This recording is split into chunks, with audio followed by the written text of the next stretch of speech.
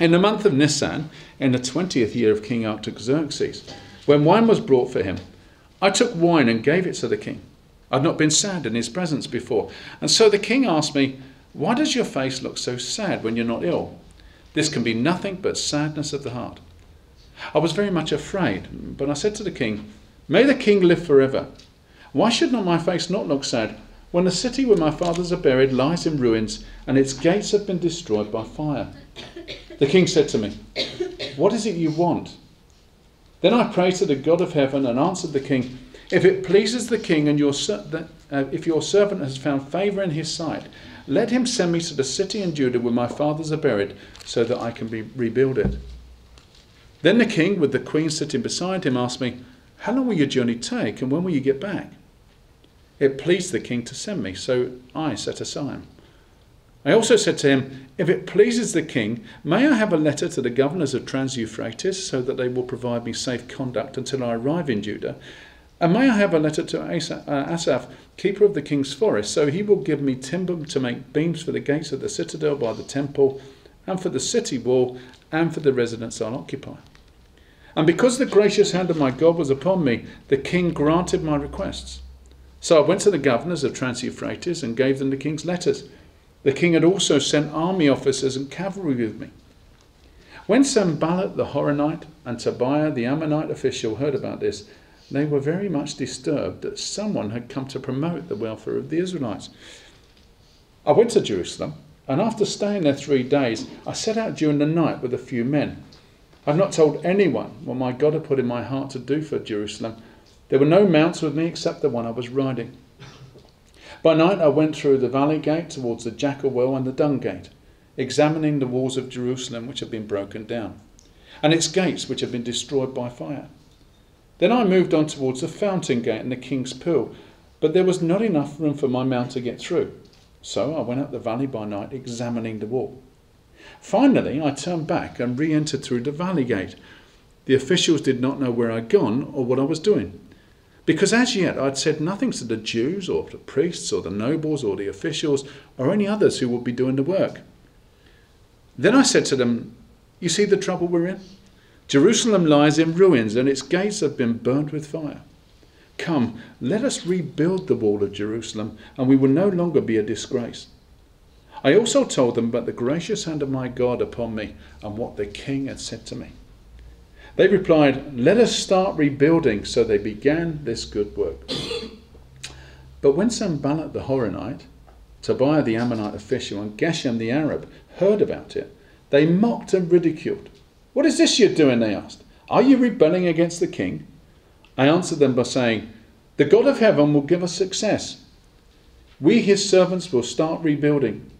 But as for you, you have no share in Jerusalem or any claim or historic right to it. Amen, and God will bless the reading of his word. Now, I'm just going to show you a few slides. So, and I thought this was a really good slide. I saw this on the internet and I pinched it. I think that's what we're going to call our series, Hand Me Another Brick. Because as we go along, we're going to have bricks. Remember, I told you I'm going to get some shoe boxes, and we'll work on that. Okay, next one, please. Okay, so here we have the distance he had to travel. So you can see Susa on the far right-hand side. That's where Nehemiah was. Actually, that's the same place that Esther was. Do you remember? Okay, so over in Susa, and to travel to Jerusalem, you work it with that scale, it's about 800 miles. So, you know, when he says, I went to Jerusalem and I was there 3 days, you know. Actually, the 3 days, he wasn't being lazy, he was probably knackered and he wanted to sleep, okay. But 800 miles, and if you were generous and say they were making 20 miles a day, which they probably wouldn't, certainly with all the equipment, so they were probably making about 10 miles a day, if we're generous, it's 15 possibly. But if you were doing, so you're talking about, how many days is that? That's 40, it's probably about 80 days to get there. It's a long time, isn't it, to get there, you know? So they've taken a long time to get there, and you can see now why he needed letters for the governors of Trans-Euphrates, all that region. You imagine the area they're passing through. And so when they would go to these governors, then they would promise them safe travel, and they'd probably give them an escort through it. Interesting, I've been reading a book about a man who walked across Afghanistan. And that's one of the things he did, was exactly the same. He went to the governor of the region that he was going to go to. who then gave him letters, and he was given an escort to travel part way, and every time he went to a place he had to present his letters. And this was the old-fashioned way of doing things. Okay, so you can see it's a long distance, and I don't think any of us have ever travelled on horseback for 800 miles. You'd be pretty sore. Okay, can I have the next one here? Okay, so when he arrives, I know it looks technical, it's really not. If you look at the thick line, that's the sort of area Jerusalem took. Okay, that's the sort of area. There were no walls, it was all rubble at the time, okay? And down the bottom at number 1, by the Jackal Well, called the Siloam, okay, that's around where they were probably camping, okay? That's where they reckon, anyway. And overnight, you can see, went from 1, number 2 just by the Dung Gate there, so if I read that, so by night I went through the Valley Gate towards the Jackal Well and the Dung Gate, examined the walls of Jerusalem and broken down, and then he said he moved towards the Fountain Gate, where you can see that a bit further up, okay, and then I moved towards Fountain Gate and the King's Pool, and there was not enough room, so I went to the Valley Gate by night and examined the wall. So he'd only actually been able to survey that part because it was so impassable. What they'd done, you see, Jerusalem had been a centre of God's people, and of course before the Exodus, or before they took the city was sacked. It was recognised as an important buffer, you see, between Egypt and the rest of the Middle East. So basically, what they did when they went in to destroy it, they said, right, we're going to completely destroy it, and they did. And they knocked all the walls down, so you couldn't move. And the people, when they went back, actually didn't live in the walls either, because it was just so crowded with rubble. And I don't know if you've ever been hill walking and walked across a rock field, and that is so uncomfortable. That's exactly what it was like. So, come with the next slide. This is his project. You see the thick line? You can see the dotted line with the shape of Jerusalem there. That exists. And that's where he wanted to build a wall. So it was quite some project that he had in mind. You know, now, translate it across to our situation now. Here we are, Beacon Lough Baptist Church, you know, it's had quite a big influence in a lot of time, but actually it's not so much the firm line nowadays, it's a dotted line. And we've got so much area that we've covered, and we're known, okay, we have a good reputation, but actually the wall that we're going to build is be something like that. So it's a big vision, isn't it? But God wants us to have a big vision because, you see, as I was saying earlier, nothing for him is impossible. Okay, we can switch that off now, if that's all right. Now, also last week, we looked at the historical setting. We looked at the ethnic cleansing, the behaviour of the Babylonians, and how they would take particularly the young people or anyone with any promise into captivity. They would rename them, retrain them, but they scattered them across the kingdom, so there was no chance that they could regroup. So they could never be an influence against them. And of course the Assyrians took over from the Babylonians, and they allowed people to go back. And then we heard that returning home from a foreign land was all the exiles generations later were allowed to return home on condition. Now they were allowed to worship, they were allowed to practice their own religion, but on the condition that in their area there would be a vassal ruler. That would mean a ruler who was friendly to the Assyrians, who was actually ruled by them, but also the men would be liable to call up if there was going to be a war. Okay, so that were the conditions. So all these people went back. Now generations of these young people came back, but all their forebears who had been taken into captivity were long since dead. So all they had in their minds were the pictures and the stories of Zion. Okay, and it was a romantic picture. You know what it's like. You know, we talk about the past and how glorious it was. But actually, I mean, the amount of times I've spoken to people who talk about what a good time the Blitz was. You know, it was a terrible time, but it was the Blitz spirit. We stuck together and people valued each other. But it was just awful because they were hungry. Now, on arrival, when they've come back, they find huge mounds of rubble, but they're not deterred. They stuck to their vision initially, and they made efforts, first of all, to rebuild the temple. But it was taking so long and the project was so big, and you can imagine them being overwhelmed, that they gave up, and instead they focused on making themselves comfortable. Now, 90 years later, you know, Nehemiah comes into this. And there must have been some regret for these people. You know, the if onlys. If only things were like they'd imagined them to be. If only it had been like the stories that have been passed down to us. See, this was their centre. This was their homeland. This was their heritage. But they couldn't see the promise for the rubble. The tables have been turned, and now instead of feeling that they were home, they felt now that they were exiles, because actually they were born and brought up in different parts of the Babylonian Empire, and suddenly they're coming back, and this is a foreign land.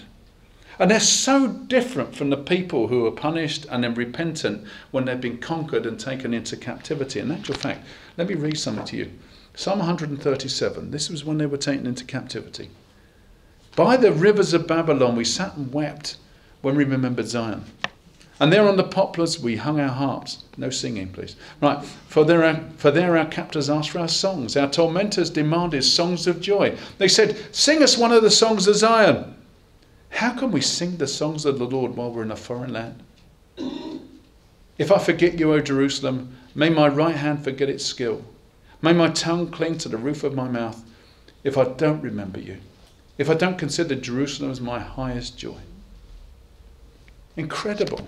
That's where they've been. They determined at that point when they were being taken into captivity, they were going to remember their heritage and they were going to pass it on. They'd made their mistakes. You see, they realised too late the great God that they had. They realised too late his provision and the reputation that they had as a people of joy, because they'd taken it all for granted. And it hadn't occurred to them to maintain a spiritual life, a meaningful worship as a nation. But you see, this is a standard behaviour of those who take so much for granted. And I'll tell you what, in the Christian church it's exactly the same. And we bemoan the fact that some of our great buildings, the great preaching centres, lie empty now. And we wonder what's happened. And so often we romanticise about the past, but we realise that they're missed opportunities. You know, I can remember going to a church, asked to preach at a church, and they were looking for a minister. And they were so hung up on a minister, not the one who just left, but the one who 20 years before had seen some success in his ministry. If success is a good word, I don't think it's a good word, but... And when I arrived in the morning, one of the deacons came out of the prayer meeting. I thought I was going to the prayer meeting. He says, oh no, we're not going in there. And he took me on a tour of the buildings, and he told me how great the place had once been under this preacher 20 years ago. Now, what a start. I was just a guest preacher. Now, clearly, I was never going to make the grade, but that wasn't the point. The point was they were so stuck in their past that even their present minister who had just left had had enough. And how often we do that. We get stuck, don't we? And we forget, for example, listen to this. How great is the love the Father has lavished on us that we should be called the children of God. And that is what we are.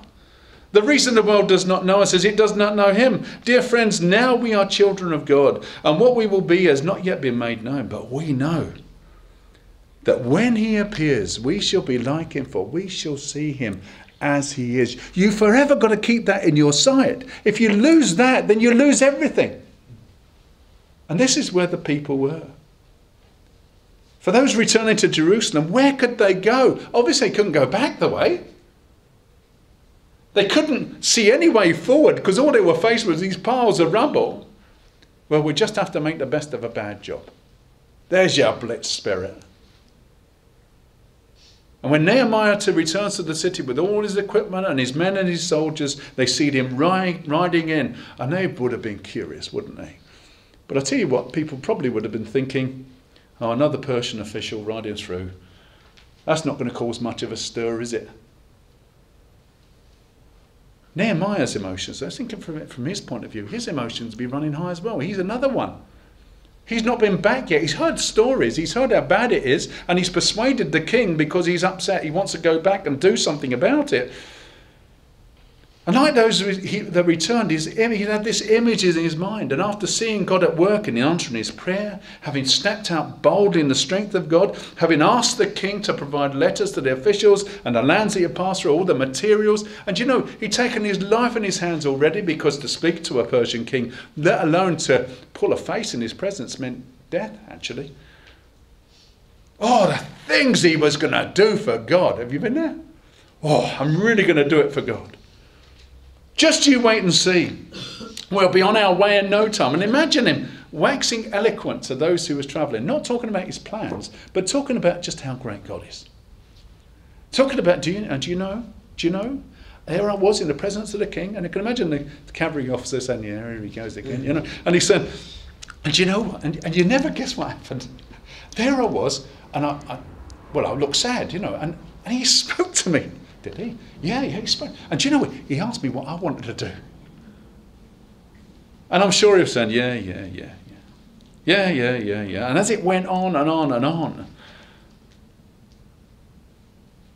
witnessing to the faithfulness of God, talking of promise, and then in the distance, he says, oh, there's Jerusalem, we're coming up to it now. And he looks in the distance, and he's looking for all sorts of things in his picture in his head, and all he sees is piles of rubble. He'd known the city would be damaged. He knew all of that, but this, and there was no one living within the walls either. See, what Nehemiah had, and I think we have to have as well, is firstly an encounter with reality. On arrival, the camp is set up, a meal's cooked. Nehemiah probably wonders what possessed him to even think the way that he did. You know the way that sometimes you pray for things, and then you wonder why you bother praying in the first place. Have you ever been there? And there's this resolve, isn't there? Well, I've got to do more than make do here.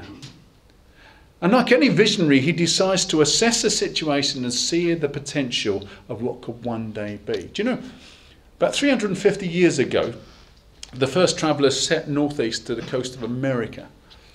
When they arrived, they established a town site in the first year. The next year, they elected a town government. The third year, the town government planned to build a road 5 miles westward. That was the pioneering spirit. We're going to go west and explore the country. In the fourth year, the people tried to impeach their town government because they thought it was a waste of public funds to build a roadway 5 miles westward into the wilderness. Who needs to go there anyway? You see the picture? Here we have a people of vision who saw 3,000 miles across an ocean to overcome great hardships to get there, but in just a few years they weren't even able to see 5 miles out of their town. And that's exactly where the church is. That's exactly where the people of Jerusalem were.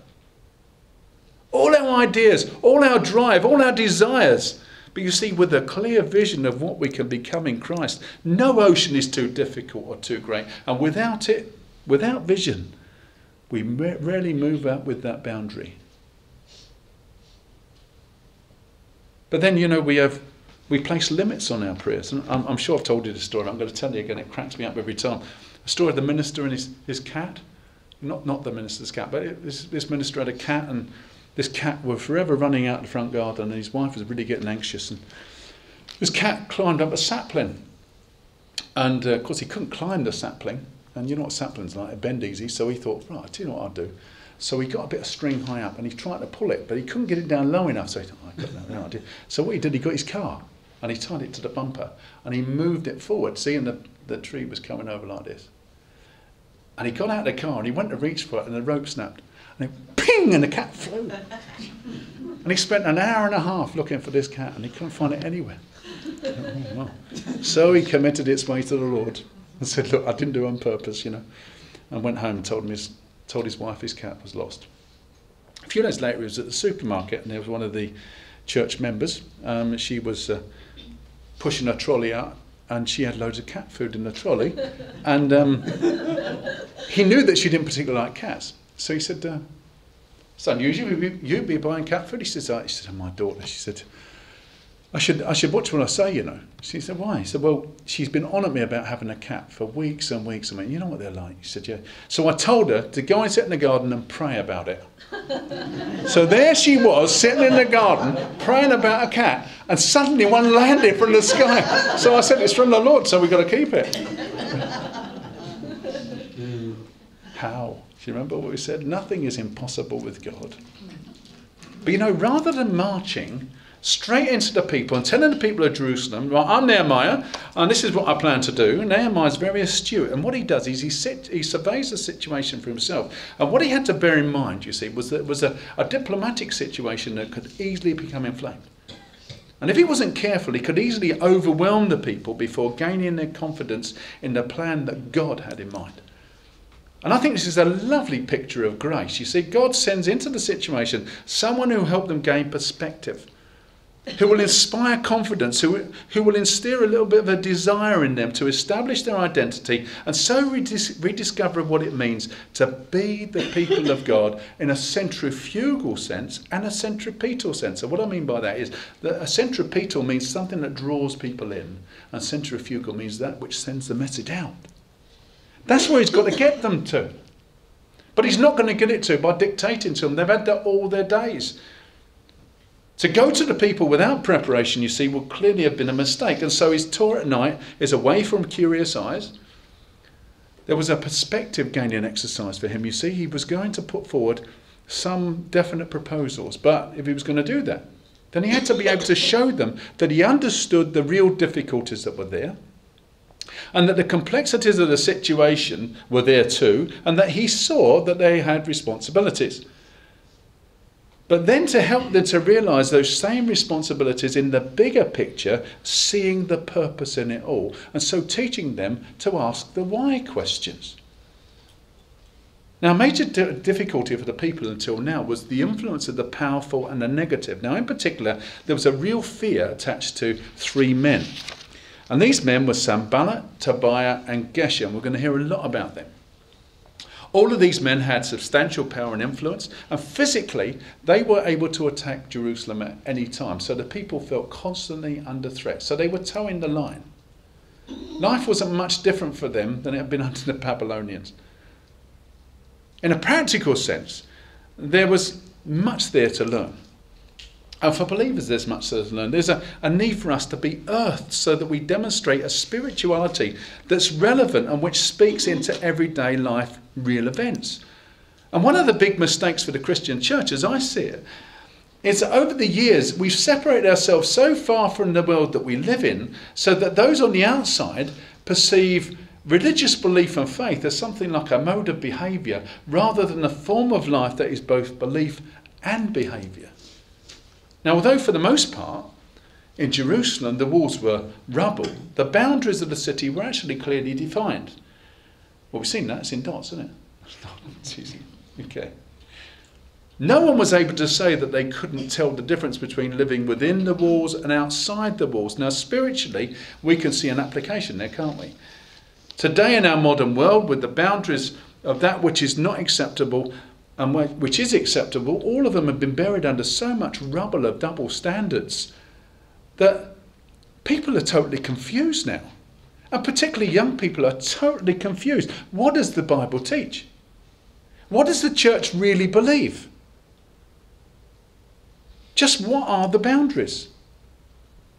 And we have to decide what we want. Either we expect the teaching of the Bible through the church to influence the world, or we expect the world to dictate Christian teaching in the church. And which one is it going to be? And this is exactly the situation of Israel in the text. Lost and bewildered as far as their relationship with God went. And this is Nehemiah's role, although I don't think he really understood that at the time. He was there not just to inspire confidence in these people. Nehemiah was there to put God back on the agenda. Moving him to say, so what if the walls are down? So what if things are not the way we imagined them to be? So what if things haven't worked out the way we expected them? What does God want? What does God require of us now? What does it mean to be the people of God? See, one of the great gospel stories for me is the story when Jesus got in a boat and sailed across the Lake of Galilee into a place called Gadara, or the Gerasenes. The boat's pulled ashore, and just a short distance from the shore is a cemetery. And just as he puts his foot on the shore, this man, raving mad, comes running out the graveyard, screaming at him. And he's terrifying, this man. He's mentally deranged. He lives in a cemetery. He's always self-harming. He's got cuts and bruises all over his body. And, you know, the local people are that terrified of him, they chain him up. But he always finds a way to break free. And he terrorizes everyone. And now he comes charging at Jesus, shouting, "What do you want with me, Jesus, Son of the Most High God? Do you want to torture me?" And this dramatic encounter takes place in which Jesus confronts his deranged personality, and he cuts straight to the quick and he casts the demons out of him. And then the man finds himself healed and calm and peaceful and in his right mind. But my favourite bit of the story is this bit. As Jesus was getting into the boat to leave, the man who had been demon-possessed begged to go with him. But Jesus didn't let him, but he said, look, go home to your family and tell them how much the Lord has done for you. You see, we're so used to stories, aren't we, of people leaving their homes and their families to follow Jesus. We're so used to the stories of people called out of the ordinary, out of the everyday. Think of Peter and the disciples around Jesus at the time. Leave your fishing business and be a fisher of men. Well, here in Jerusalem, what we actually see with these people is the call in reverse. God does call some people out of the ordinary, but for most Christians, spirituality is not about leaving the ordinary. It's about recognizing how extraordinary the ordinary is. It's about living out Jesus' character in the midst of the ordinariness of everyday life. It's about seeing that being a mother or a foreman or a volunteer worker is an environment for living out your faith.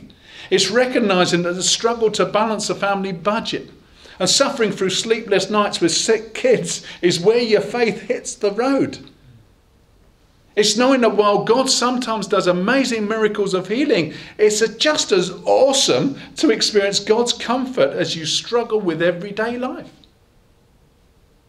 Nehemiah, you see, was being a really good leader. Look at verse 17 and 18. He says, then I said to them, you see the trouble we're in? Jerusalem lies in ruins and its gates have been burned with fire. Come, let us rebuild the wall of Jerusalem and we'll no longer be in disgrace. And I also told them about the gracious hand of my God upon me and what the king had said to me. And they replied, right, let's start rebuilding. And so they began this good work together. I think it's great. Do you see the pattern there? He reports to them and he appeals to them. And then he gives them this rationale. And he tells them, look, God is gracious and has worked through the king. And this means your fears are dealt with. You haven't got to worry about reprisals here. We're doing this with permission. And the people's response is what? Let's start building then. And then the trouble begins. They thought they were in trouble, but then it began. You see, they had an encounter with reality. And secondly, and there will only be one more heading today, the encounter with the enemy. Look at verse 19 and 20.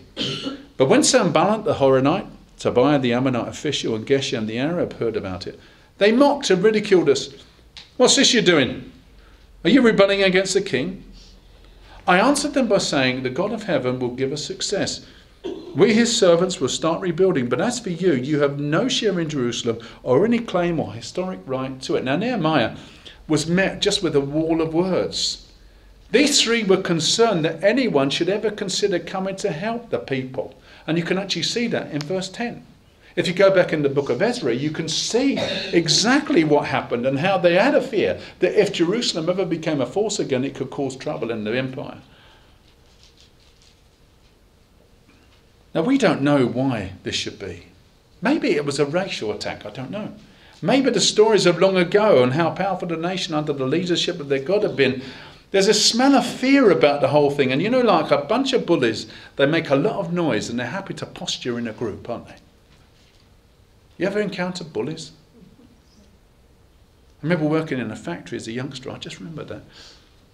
And I remember they told me, you will join the union. No, I was something 16, 17. I didn't have a clue what a union was, let alone how to spell it. Of course, the worst thing they could have ever done to me was tell me that I had to do something. So I said, I won't have to do anything. But I didn't realise, I understand now, it was a closed shop. I was beaten. I was chased. It was just an awful time. But you know, when I got them individually, they were terrified.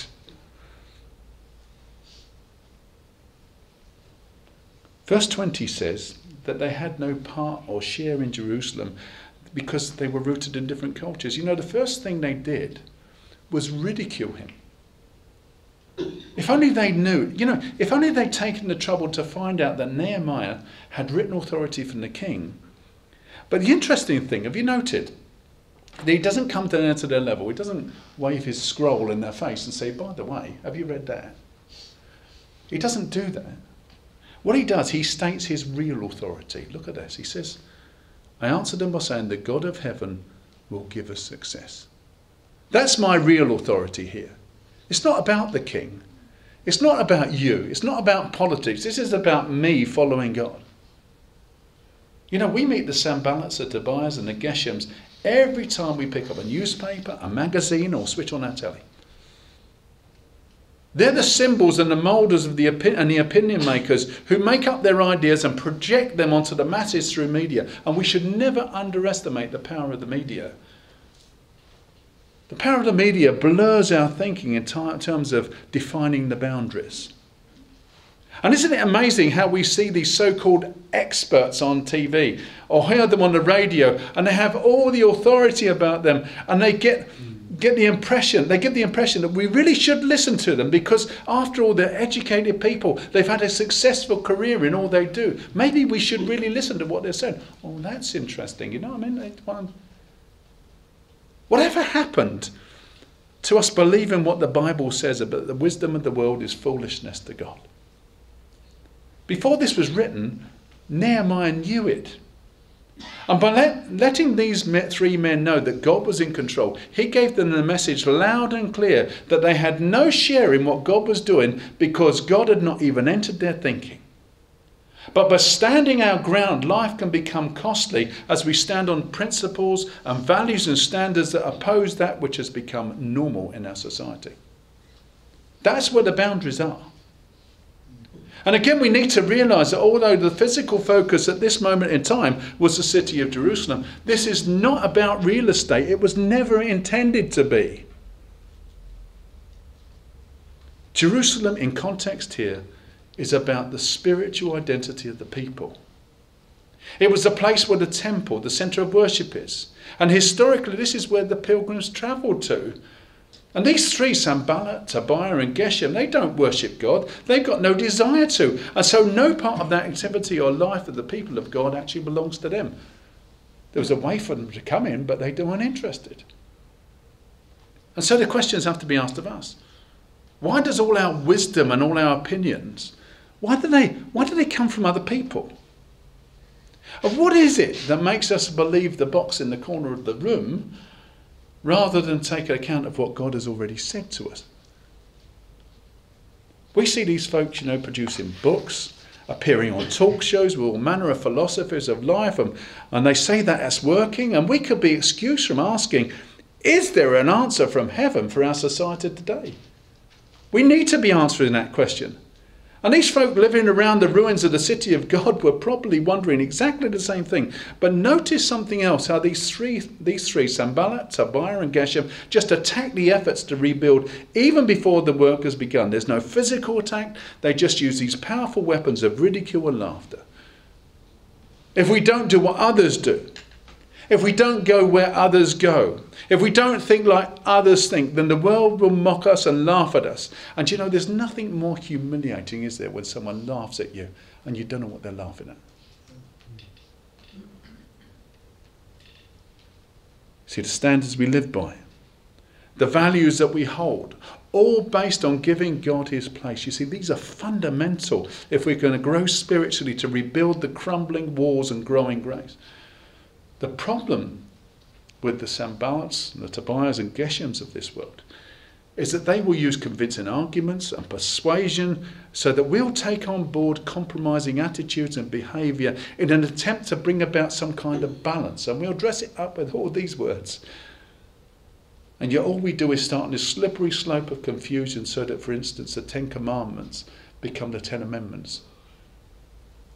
As we allow ourselves to follow the pattern of thought, and we and our children allow ourselves to learn a different set of rules and standards, and so we become captive to the lie of the enemy and miss the promise of God that is all around us. The enemy has no share in our future. This is our heritage. So let's get on with building, shall we? And we continue next week. Let's pray together, shall we?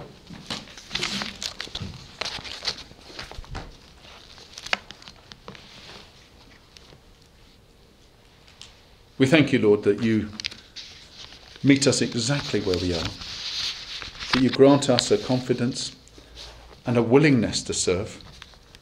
And even in those impossible times, we thank you that you grant us the faith to live as we should.